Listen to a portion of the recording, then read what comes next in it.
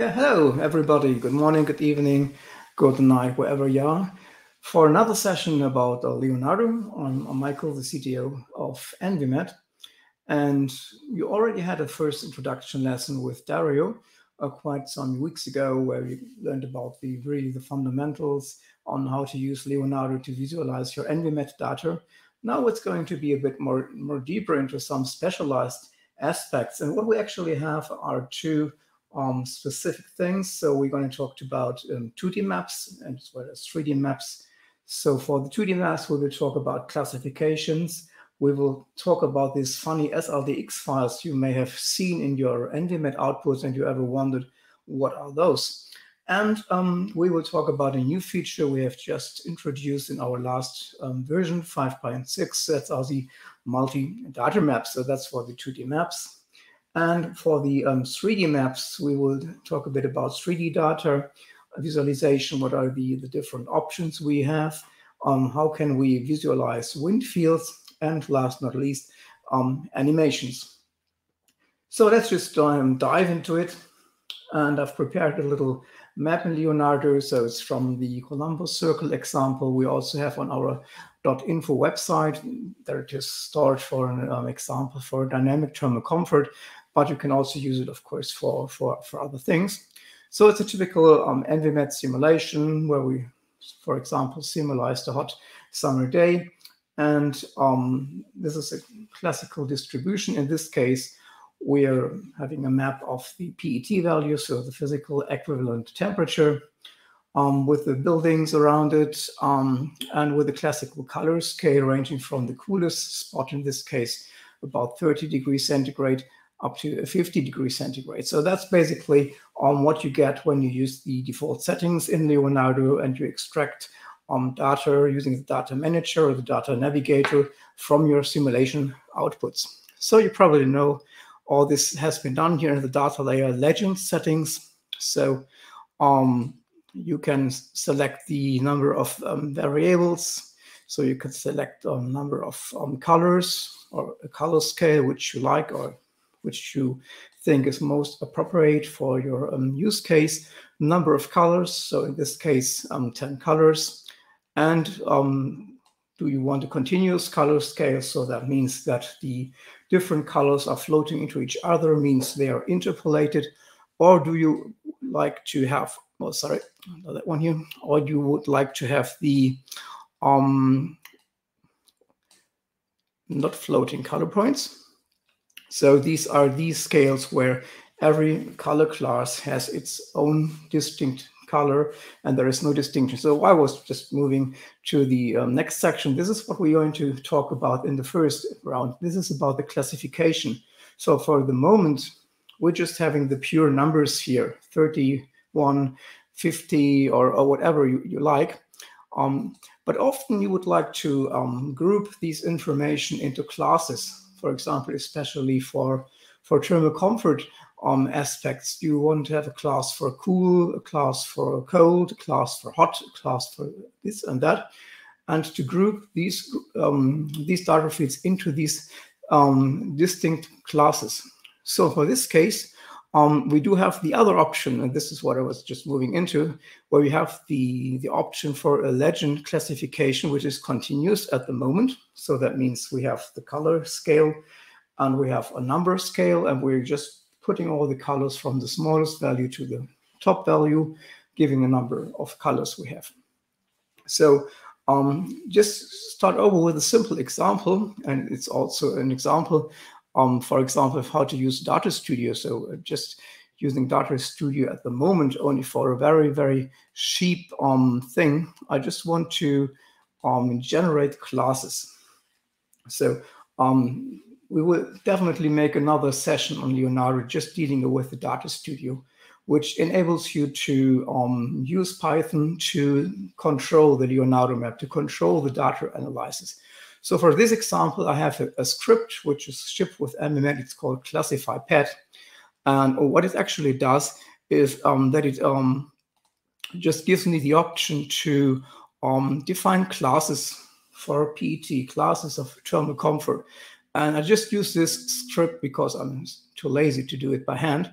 But of course, you can also do this by hand. So let's start the script. And that's all I want to do in the moment. And then you see the changes in the colors, the changes in the legend. You see this legend has now switched from the color scale it was before to a distinct color classes, to distinct information classes. Here in this case, we actually do have 1, 2, 3, 4, 5 classes which we have defined, and each class has its own name. For example, this is the class with the name comfortable, and this stands for PET values from 15 to 23 degrees centigrade. This is the color slide heat stress, representing all grid points with a color with a temperature between 23 and 29 degrees, and so on and so on. And of course, we also need to have an empty class. So if there are some grid points which does not fall into any of these classes, these would be drawn in white in this case. So how do we use this? So I've just used the script to generate these classes, but you can also do this, of course, by hand. I just used the script to have something to start over. And if you go to the left-hand side of the map and you go to the settings of the data layer, so going to the map content and change or switch to data layer legend, if you're not already there, and then move down. And now you see the setting of Leonardo now has changed from continuous, which it was before. I just can switch it also back. So that's not a problem. You can switch between these on different ways of doing it, to classified. And now you have the different classes. In this case, these 5 classes I have defined, plus this one extra class for everything that does not went into the other classes. And you can, of course, also edit your own classes, or you can edit the classes or add another class or change the boundary values of the class by just clicking on Edit Classes and Settings. And there you see the different classes that are defined. For example, the class Comfortable, the class Light Heat Stress, Moderate Stress, on Strong Heat Stress. And you see below here, every class has a name, so it's a caption. I can just say it should not be strong heat stress. It should be unpleasant heat stress. Or this is just really a label you give it, and you just say from which value to which value should this class be defined. So which temperature values, which PET values should fall into that class. So in this case, we start with a 35 degrees PET to 41 degree, which is not included at the last value. So it actually goes from 35 to 39.99999. So 41 will be the first value, not inside that class. Let's say apply, and you can change these settings. So you can add another class, for example, if you want to have a new class, or you can move classes up and down, and just say OK. And then you have the changed label here, unpleasant heat stress, and the values accordingly. And for example, if you change your mind and say, OK, I'm not a friend of this classification. I think unpleasant heat stress should go not to 41, but to, I don't know, 45 degrees centigrade.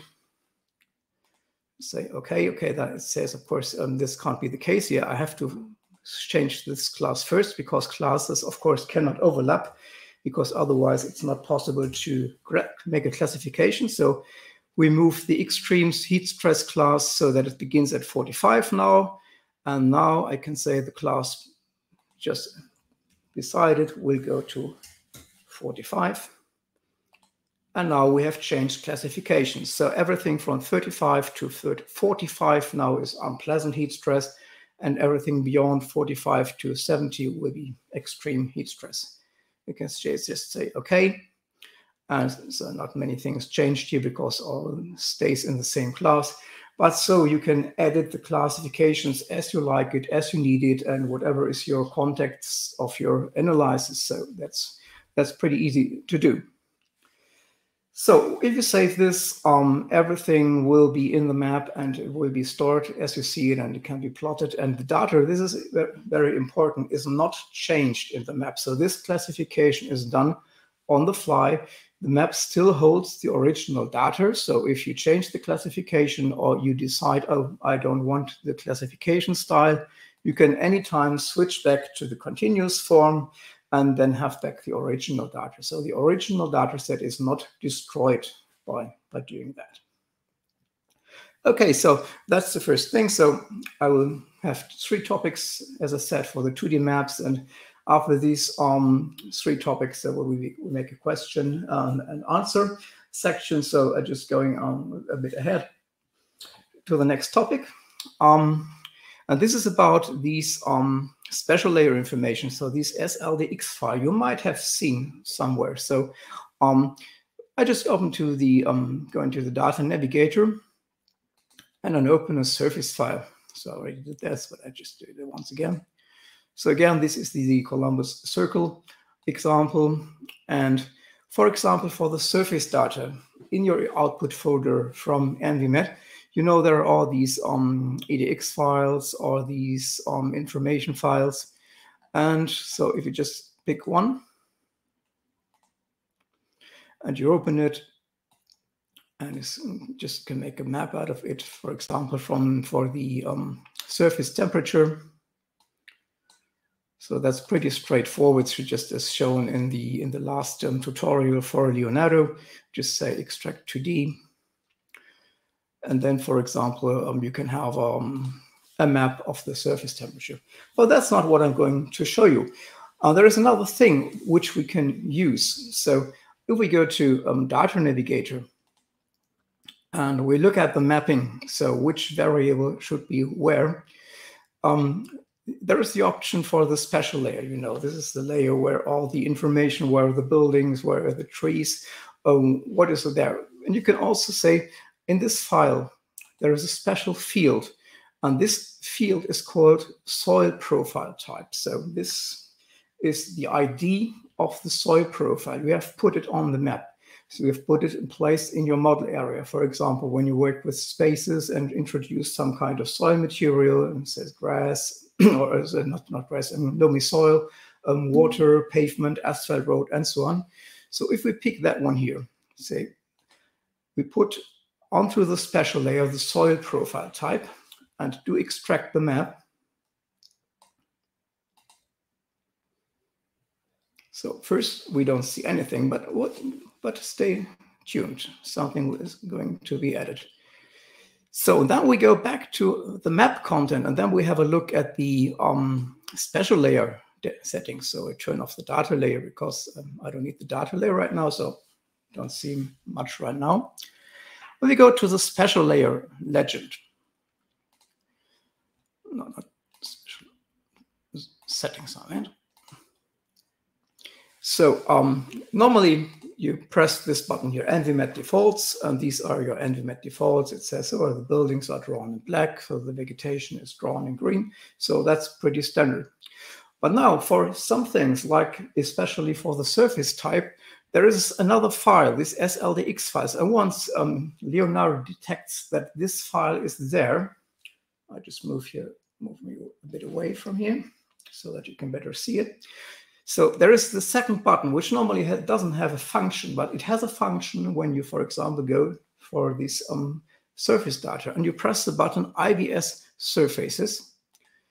It loads all the definitions, all the IDs that are defined in the model area. You see anything that's that's inside the database for different soil types is now listed here in the special layer. And of course, you do see the correct color. So you have an idea where is which surface type located in the map. Where is the asphalt road? Where is the water? Where is the loamy soil? And so on.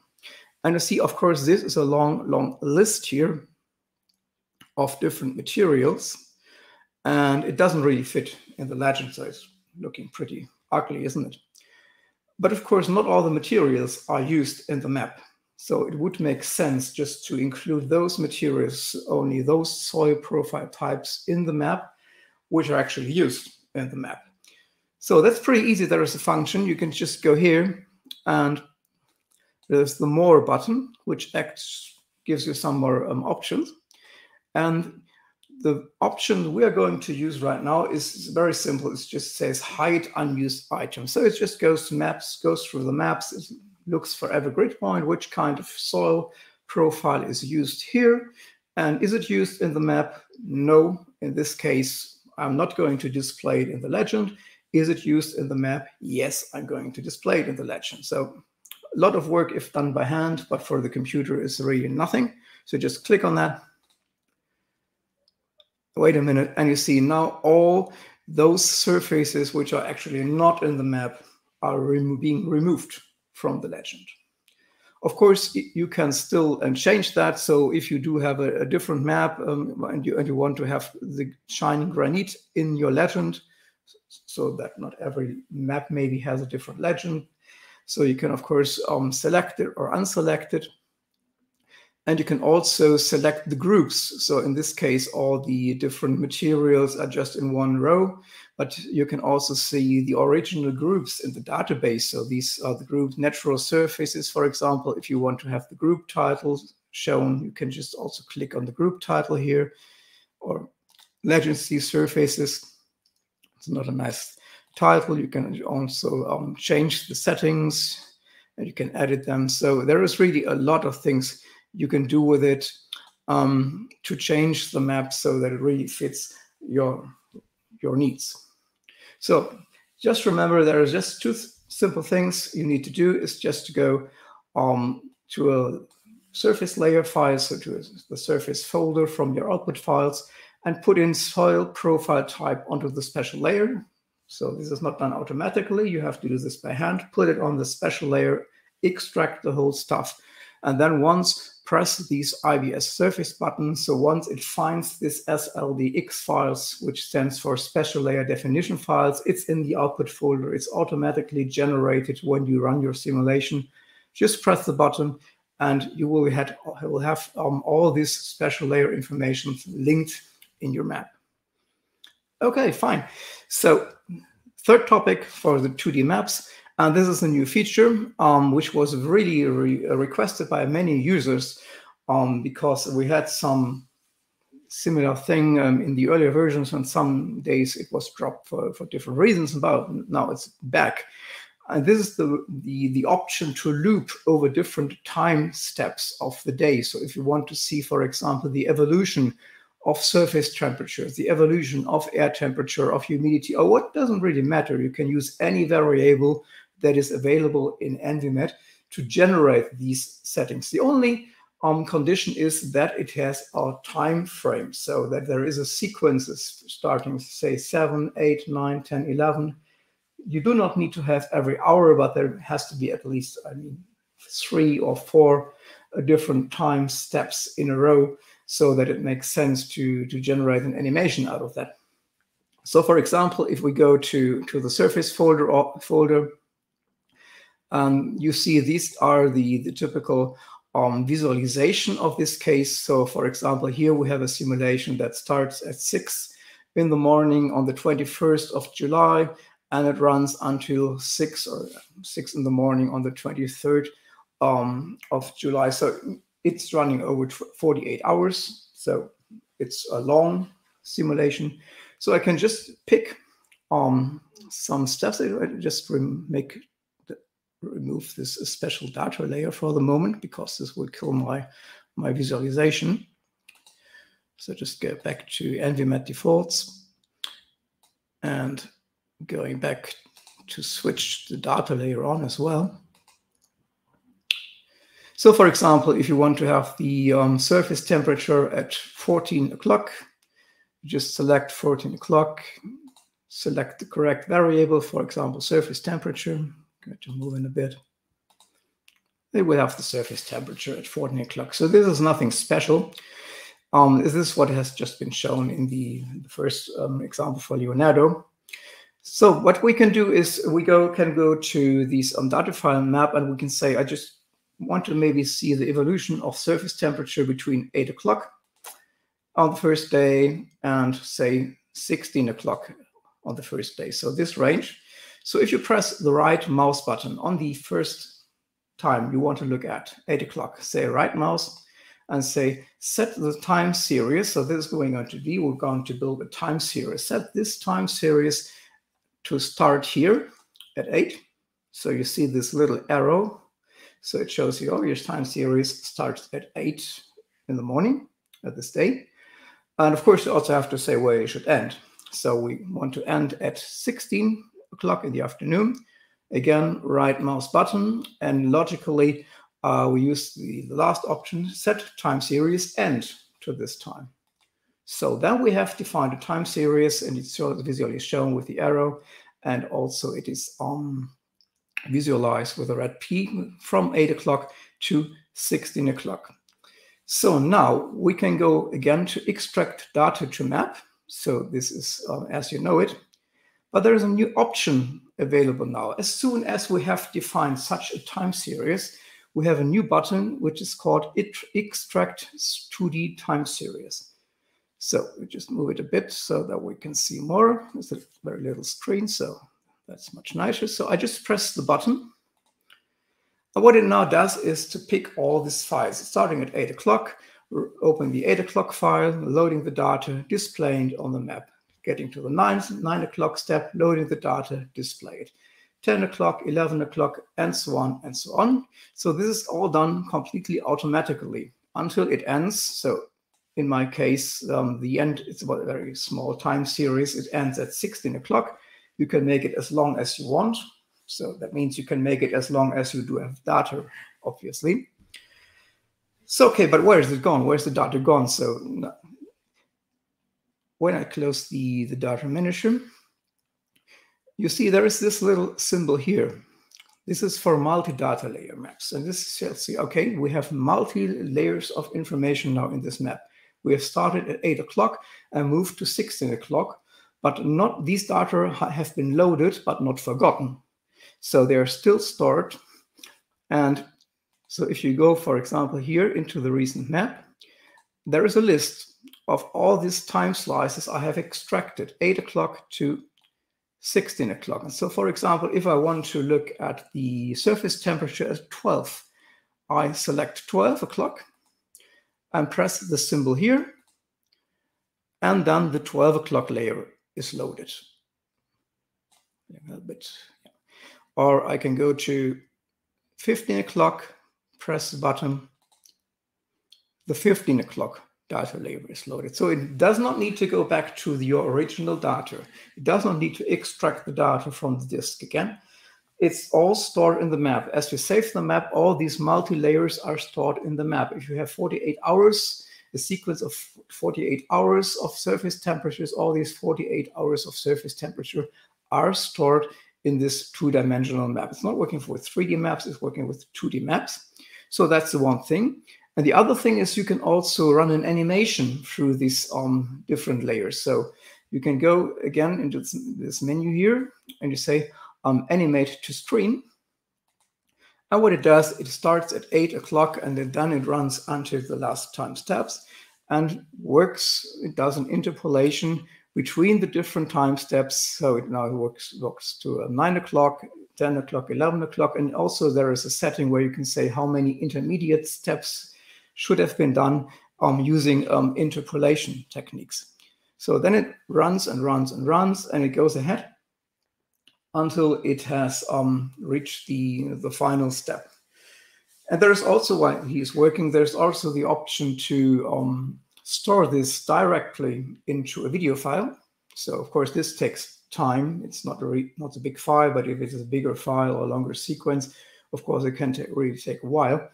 You can also generate a video out of it, so it's only calculated once, and then you have an AV file or an MPEG file. There are different formats actually available. It works with FFmpeg, which is a very universal video driver. And then you do have this animation in a resolution you selected, in a format you selected, and you can play it back in PowerPoint or wherever you like. Yeah, of course. So while it is still running in the background, so this has been the 2D map specials. So classifications, what is this SRDX file for, and how can I display surface properties in a map? And secondly, these are the multi-data maps. They work with data layer. They work as well also with the vector layer. So if you do have changing wind directions, for example, you can also animate those in the map. Okay, so as promised, I will make a short break after we ran through the 2D features before we move to the 3D features. And so now, if you do have some questions on that, please feel free to post that into the commentary.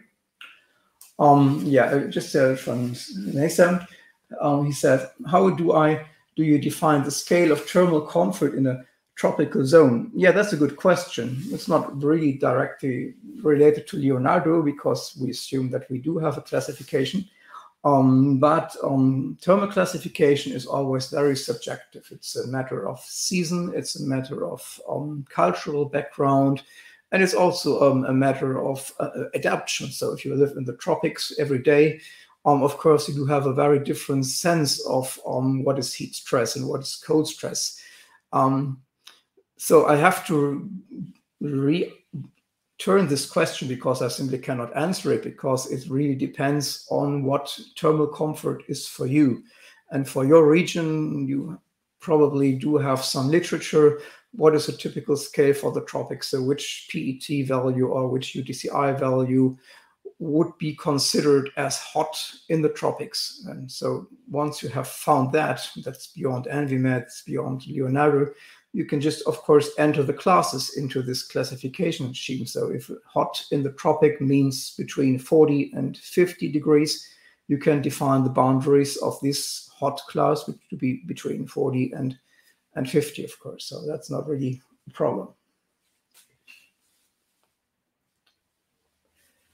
Okay, so I think this one has finished. So I'm just checking if there is different questions. Not so far. So I'm just cleaning up my screen a bit here so that we can go ahead to think about the 2D, the 3D maps. Okay, for the 3D maps, actually, I will move to a smaller project because 3D is more time-consuming and it has a long loading time. So you can see all the techniques behind it. It also works for large-scale models as well as for small-scale models. So the model I'm going to use is the model Urban Layout. If you have been visiting our, I'm just going to remove that banner here. So I remove that banner here. So if you go to our .info website, you know there is a number of pre-calculated model files, so you don't need to run ENVI-met on your own. And this urban layout example is one of this. And I'm just going to just open them. So I've copied that to my disk. And this is the urban layout.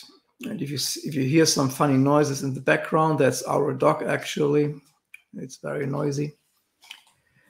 So I'm going to the atmosphere folder, just pick a file, just you have a look at how the model looks like. It's sometimes easier to understand in 2D. Just for example, keep the air temperature as a variable. So air temperature, and just extract it on one level. Doesn't really matter at what level, because we are going to work with 3D maps, not with 2D maps. So this is just to show you how the model does look like. So it's a very, very simple model with some buildings all over the place, and there's also some vegetation. Okay, enter, make the vegetation visible maybe as well. That was the wrong point.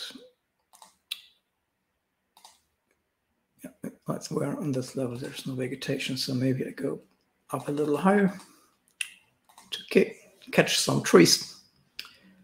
Yeah, okay, so now it's better. So this is something, this is not a problem in 3D because we will see all of the model area immediately in 3D. So this is a classical 2D map.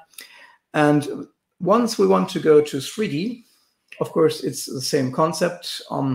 If you do have a file, of course, which is in 3D, this is the only necessary condition you have to meet. So the atmosphere files are always in 3D because they capture the complete atmosphere model. So let's make it bigger now as we go to move. So we're going to extract set to 2D map. So we have worked with that so far. So we make this small and open the other one. So extract set to 3D map. And now, of course, as we are in 3D, we do not have to make any decisions on where to cut the 3D data to a 2D map because we can get all the 3D data in one go. And I don't do anything special. I just press the button, extract 3D, and it just now gets the complete model area. It gets the complete data. It gets everything that's inside. So you have seen this way of looking at it in the very first introduction into Leonardo. Dario did not mention this view control here because you can, of course, move with the mouse, press the control button or string button, depending on your keyboard language, and move the mouse around while holding the button, or press down the shift button and move the mouse around to make the model shift and control to rotate it. But you can also use these buttons because sometimes it's more easier to understand. You move forward, you move backward, or you change the height of your person and move forward, because sometimes you want to be at a specific location in your street, in the street canyon, look at the building, look at the facade. And there's a combination between using the shift button to navigate to the correct position and use the control button to get to here. And then it would be really difficult to navigate with the mouse. So then it's put the time for this view control, which makes it really easy to navigate through that. And you can also, if you go on the 3D tab, you can change between third-person view or third-person control, which is the default, or a first-person, which changes the way we interpret the things. So first-person, so it's just like in a shooter game, where you basically behave like a person looking upward, downward, left, right, and third-person is the camera perspective of a movie actor or a movie that is filmed. Okay, so just move that by side. Going back again so that we can see. So now if I want to display data, I go to map control. I do have the 3D data layer now obviously available, and it's hidden because this is the default setting, because this can take quite a long time. If it's a large model and you immediately start to visualize the data layer, it will be not too fancy. So again, I will turn this on by pressing the right mouse button. And here we go. Just move that a bit. Move away. I can keep that one. So now we see, move to backward. We see the complete three-dimensional information of the model area. So we're actually looking at the complete model cube with all grid points colored in their temperature. So while this looks somehow nice, it doesn't transport any information, unfortunately. So what we need to do is we have to find a way to cut that. So there are several options on how to transform this information into something that is actually understandable by the user. So the first way what we can do is we go to data layer settings. And there are these two options. The first option is to filter data by value. So what we actually need to do is we need to remove grid points. We cannot draw all the grid points, because if we draw all the grid points, we don't see anything. So we have to make a selection which grid points shall we draw and which grid points shall not be drawn. One option, we can combine both options, is to filter by value. So we can press the button full range. So in this case, the model checks what is the lowest temperature in my 3D data cube and what is the highest temperature in my 3D data cube. So in this case, my range is from 28.84 to 33.67. So that's the full range. So if we keep that, everything will be drawn. So there is no change. So but if we change this, that we only draw grid points between 30 degrees and the maximum. Let's try that. Then you see all the other grid points which are below 30 degrees are not drawn, which of course reduces my drawing area to the closer to the surface areas, because this is of course the situation where most of the warmer air is situated. So that's one thing. This probably maybe work with wind speed better than with air temperature to illustrate zones of low wind speed or to show zones of higher wind speed. So that's option number one. So if I turn off option number one, go back and we again have the same cube. The other option is to cut the cube by location. And this is the second option here, filter by location. So by default, everything is drawn from everywhere to everywhere. So my model has 100 grid points in the X direction. It has 100 grid points in the Y direction, and it has 24 grid points in the Z direction. Denke ich auch nicht jetzt, nicht dein Ernst jetzt, oder?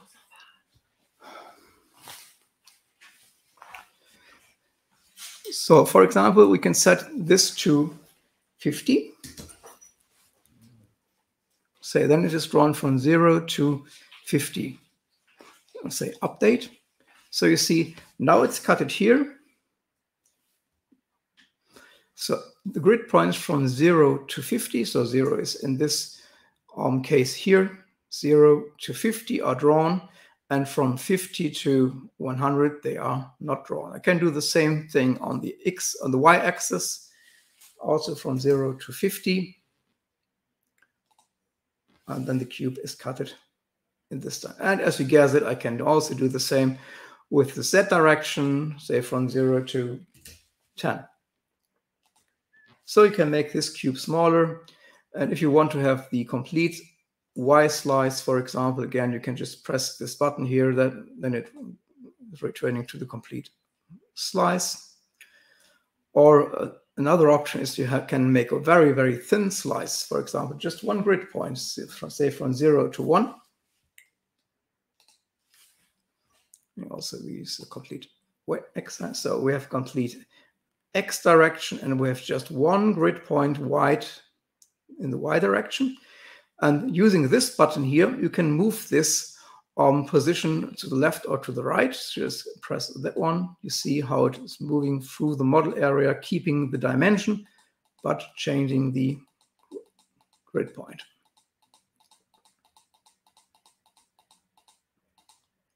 Okay. And another thing which you can also do is to work with transparency. I'm just moving to my face to the other side. Work with transparency, which is say 71. Well, that's very much, there's a lot of transparency.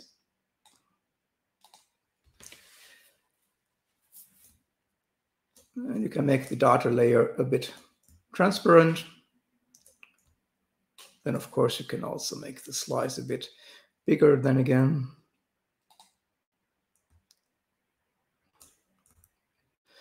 Or you can also reduce the cube size. In this case, the cube is not drawing in its full extension, but it's drawing a bit smaller, so that you can have this little impression.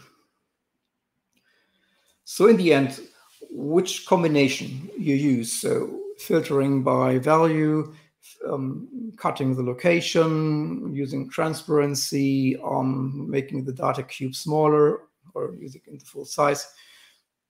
That depends. You can also make it completely flat. That doesn't look too good, or draw the borders of the grid points. So That really depends. So there is no general best way of doing it. Depends on the model area, depends on what you are going to show. So what is your intention? So you can make very beautiful maps out of it. But remember, in most cases, you do produce maps with the intention that people understand what you're going to inform them about. So it doesn't make sense if it looks nice, but it doesn't transport any information about the microclimate in your model area. You just do it for artistic reasons. Of course, it's also nice if you do it as a plot to put it on your wall. But for scientific maps, normally the choice is not the best looking option, but it's the option who transports most of the information in a comprehensive way. Okay, let's go to wind field. There is only one option to visualize the wind field in ENVI-met, in Leonardo ENVI-met at the moment. So I'm turning off the data layer. And this are the wind tubes. So I'm going to make it a bit smaller. Or tubular bells. If you go to vector layers 3D, and you see the option tubular bells settings. So what are tubular bells? I have a Mike Oldfield album called Tubular Bells, but I haven't seen that in Leonardo so far. Very simple. We just go, we select that and turn it on. So you have a first impression of what it is. Yes, it's streamlines. It's 3D streamlines. So if you turn that on, and you of course have a number of settings. So for example, you can use a fixed color for the tubes. So now they are colored with a data layer color, but we can also use a fixed fixed color. So I just go to remove the floor in the 3D setting because it's a bit disturbing. So just go to 3 general settings. 3D settings, so remove the floor. Otherwise, it's going to be a bit messy, especially when we have it compressed on the video platform. Okay, so I'm going to change the height a bit so that we actually see. So the tubular bells actually are very good in showing how flow is interacting with the buildings, especially, or with the vegetation also. So you see how it is the direction is being changed and how the flow is moved upward or downward. And there are also a number of options you can set here. So we go back to the tubular bell settings. So, example, how the tube diameter, you can have thicker tubes depending on the size of your model. If you want to have thicker tubes or thinner tubes, that depends on what is actually required. You can also change the number of tubes. It's 400 tubes here. It can also go up to 800, but don't exaggerate that. Going to rebuild tube geometry, it gets you a new set of tubes. In this case, 800 tubes. You see it's quite a number more tubes available right now. You see much more funny effects. You can also change the starting point of the tubes. So in this case, the tubes are starting everywhere in the model, but you can also say they're starting at the left side of the model. So the principle, of course, did not change, but the distribution is a bit different. So we can go a bit higher.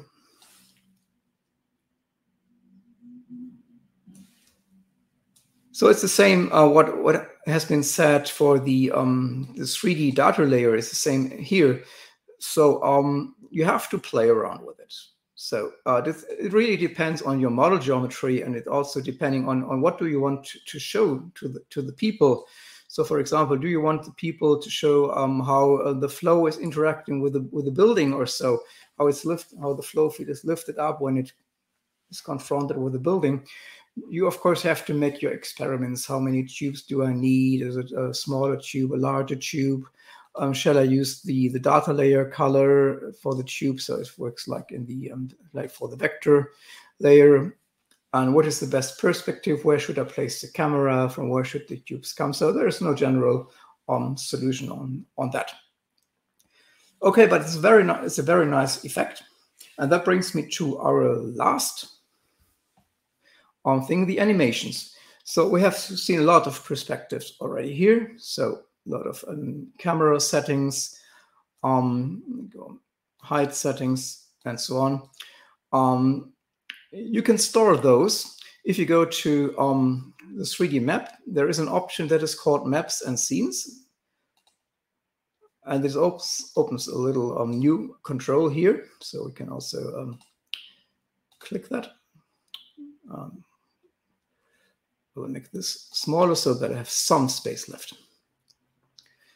Yeah, so you do the, for example, you do have a nice position of your model view. So maybe you start with an overview. I think, oh, yes, that's a good view on my 3D model. I like this view. I like to store this view. Then you just put it on and okay, makes it a new position. So you have to move it a bit and say add scene, and then it stores the settings,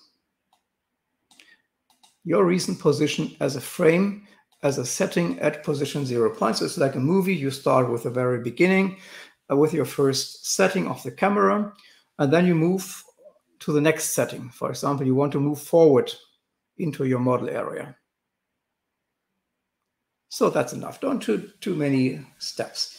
You do the same thing, add scene. Then you have another setting added.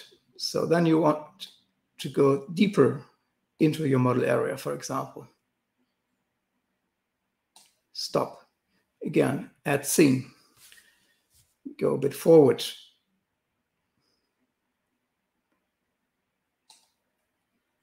Add scene. Go even deeper. Well, now I'm in a building. That happens from time to time. I want to look upward a bit, so I'm not looking at the floor, so I want to look at the sky a bit, so that's nice. Add scene. So the first thing is you can use these maps and scene window as just a compilation of different views on your model area. So this is also stored with your file. So once you save this file as a Leonardo map, all the data is saved, all the graphical setting is saved, and also these maps and scene settings are saved. So you can just click on the maps and scene and it navigates to exactly the camera position you have stored. And also, as we talked about animations, if you go to this point, it starts from the very beginning and it does an animation from your first position, looping over to the next position, and generating a smooth transition.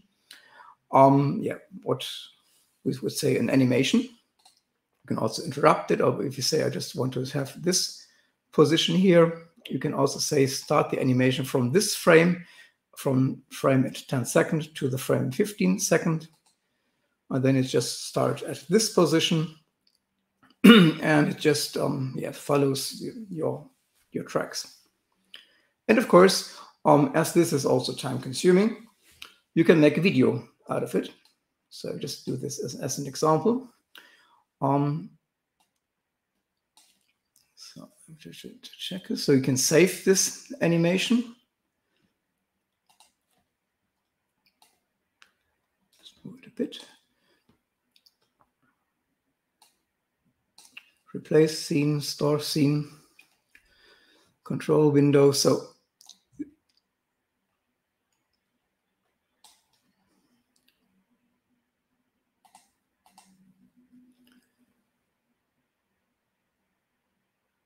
I'm looking at the button for the window animation.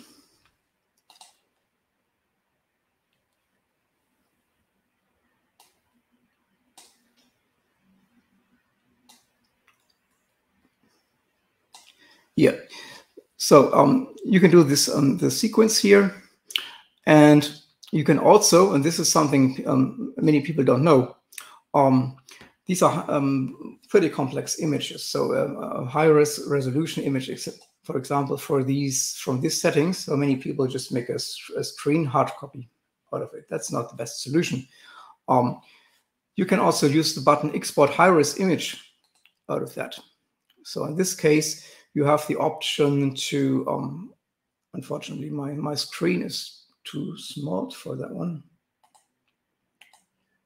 Yeah, that's a video production issue actually, because the recording screen is too small. So you can export that as a high-res image. So it will be producing the 3D rendering tile by tile, and writes a very high resolution, so many thousand pixels onto your disk. So for example, here is a BMP file, and then you can use it in a graphic program, for example, to export to Photoshop and to put it into high-res resolution images or presentations. So I will start the animation.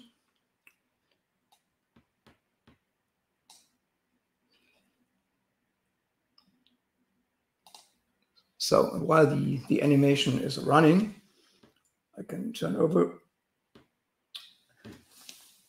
I go over to the question and answer section, because we're almost at the end of our live session. So I'm just going to the comments over here.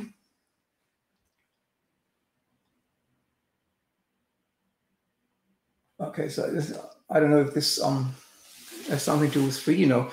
Hello, I'm talking about Brazil, and I'm under working on analyzing some areas of the city. Do you consider it positive to use the LCS, Stewart and Oak classification, to analyze some avenues and squares?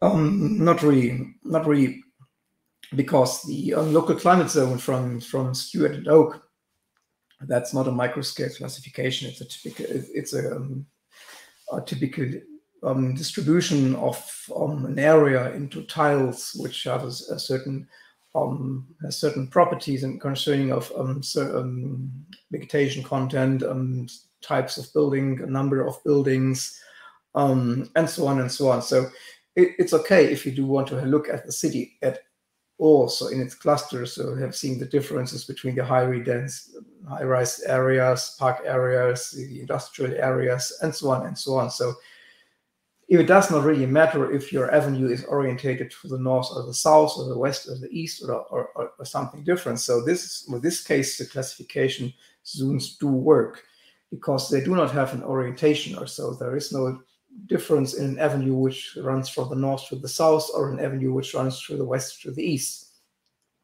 which is okay, because if you look at the city at all in a high resolution of 50 by 50 meters, a lot of the differences render off. But here in ENVI-met, we're actually not looking at general patterns. We're looking at the exact patterns. So how is the avenue situated? And so it does not really make a lot of sense to use this classification scheme using small-scale simulations with ENVI-met. So it doesn't make maybe sense if you do use ENVI-met to make a very coarse simulation to get some climate background information. You say, okay, I run a model with a resolution of 30 by 30 meters, which is of course possible in ENVI-met. But in this case, you do not use the real building footprints, but in this case, you can use the local climate zone classification instead, and then you get a pattern of the distribution of wind and temperature and humidity and so on. And then I would like to go into detail in a certain corner of the city, in a certain park area, a certain avenue or so. And then, of course, you will go back to the real footprints, to the real vegetation, and leave the classification behind. But using the generated data from the local climate zone as a background information, so kind of urbanization of weather data. So this would make sense, yes. Okay, thank you for the question.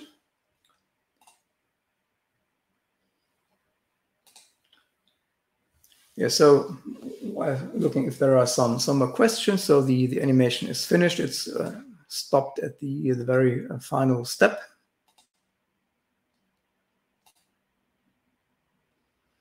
So you can also delete scenes. You can also move scenes upward and downward. And this animation works with all things. So you can also change the settings of the data layer within. So if you go to say this scene here, now my screen is really too small for this kind of operation. So I just turn everything. Have to turn on the data layer. I have to check the data layer settings, of course.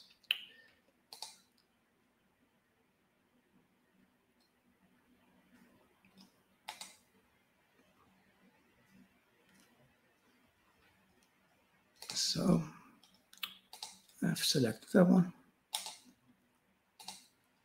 So let's have a look here, transparency, whole section.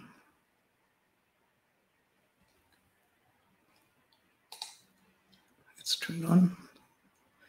So make this window smaller. So I'm just shifting around windows because if you work with Leonardo, you probably do have a much larger screen, and so you do not need to have this shuffling around like I do in the mode. So I'll turn on this transparency again. So there is my cut window. And you see also the cut, the settings I had done with the data layer also move. And if I do have some changes here, maybe for example, the complete Z axis. We're already in the complete Z axis. Using the complete Y axis as well.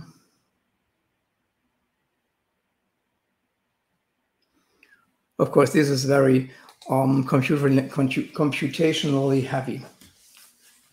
Okay, so there's another question from Argentina. So then have a look at it. Okay, I was just saying thank you. So thank you as well for watching us. So yeah, yes, hopefully yes, it's very robust, and it really helps to do many of the things that you have to do in your daily life. Of course, you can also export things to ArcGIS or to QGIS. And we're also working on a Blender plugin right now so that you can also export your files to Blender, which of course offers you a lot of more things you can do with rendering qualities, photorealistic rendering, walking through the area and so on. But for example, if you once have worked with a renderer, with Blender, you know how heavy how steep the learning curve is for Blender. So this was the intention for Leonardo, not to put everything in it, but to put those things in it you really require to do that on 2D and 3D levels and make it easily accessible for you. Yeah, so another from brothers. So thank you, South America, for all your sharing. Thanks for the constant advance. Yes, and probably so. We're just having so much in mind to come up together with Helge and Tim, and there will be probably a lot of advancements, especially also for the plugins and also for Leonardo. So stay tuned for that. The Blender will be a game changer. Yes, hopefully. So I have to be honest. So I'm not really able to use it. So we already do have a beta version of it. So I think you can already download it. I'm not quite sure about that, but it's really heavy. So it's heavy as Blender is heavy, and it adds some more stuff on it. So there will be a lot of things to do for us to make it accessible to the people. But I'm pretty sure, especially when it comes to the dynamic comfort, where people are moving through the city, and where it goes to the impression of a city seen from the eyes of a walking person. There are heaps of possibilities in Blender, because there you can really put in the walking person. You can have the perspective on the model. Yeah, Camilla says, thank you very much. Thank you, Camilla, for watching. When should we expect I have no idea. So really, this is done on a completely voluntary basis. I'm actually not really quite sure if it's not really already available, just a bit hidden. But I think, yeah, we will over summer, we will make a package out of it. It doesn't really matter if it's really finished. It's open source because it's a Blender plugin. Everything is open source there. And we just put it onto the Blender repository. Maybe some more voluntary people are going to work with it. And especially for me, I have to watch some YouTube videos on how to use Blender, because it's I'm doing a mess with it at the moment. So one more question left. So I think there's also the final question, because we're at the end. Thank you regarding the fluid model. Yeah, are you considering the? No, because we do not look at the city at a complete organism. So that's a mesoscale approach for a city. So we're just looking at a single building, and a single building isn't porous. A single building is a solid shelter, And this is how we apply the Navier-Stokes equations to that. So we're using porosity for the vegetation, of course, where we use the drag forces enforced by the leaf area, but not for the building. So what you are mentioned, these equations, these are really for macro scale or mesoscale models where you do not model the building footprint in detail. Okay, so thank you very much. There will be much more sessions to come, so just stay tuned, especially so for Leonardo. There will be definitely a session about the data studio, the integration of charts and SVGs and so on. So stay tuned. Thank you for watching and have a nice day, evening, night, or whatever is ahead of you. So thank you.